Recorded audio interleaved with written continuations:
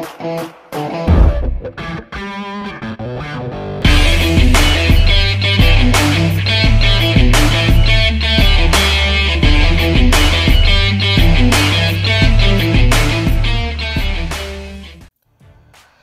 what up guys, it's Punk, and in this video, I want to talk about defending against Oden and how some of us may have been doing it wrong all this time.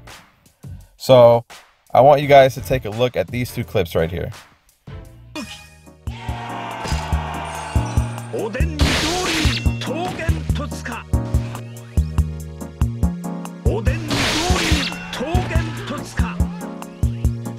Notice how with Oden, I'm actually doing more damage to Fujitora while he's on his treasure versus when he's off of it. Oden does 50% more damage to defenders on their treasure, but Fujitora should have 80% damage reduction. So why is he taking more damage on it? Well, let's keep looking at the clips. So, in the first clip, Fuji has 30% damage reduction from being on his treasure, and 50% from being above 70% HP. So that's 80% damage reduction. Oden comes and does 50% more damage to him since he's on his treasure. So 80 versus 50, that pretty much cancels out to Fuji having 30% damage reduction in this case. Okay. In the second clip, Fuji isn't on his treasure, so this time he only gets 50% damage reduction from being above 70% HP.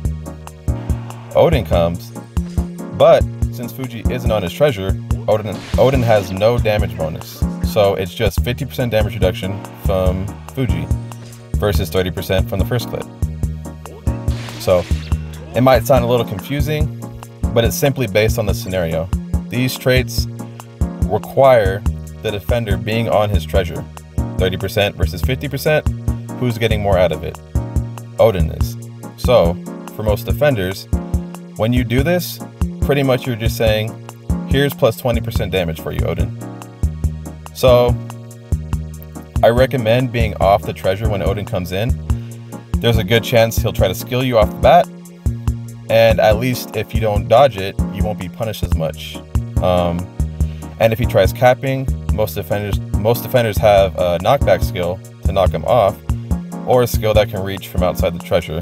But after those, yeah, if he's still alive, you might just want to fight him there so he doesn't get the easy cap. But yeah guys, that's it for this video. Maybe you already knew this, maybe you didn't, but thanks anyways for watching, and see you guys next time. Peace!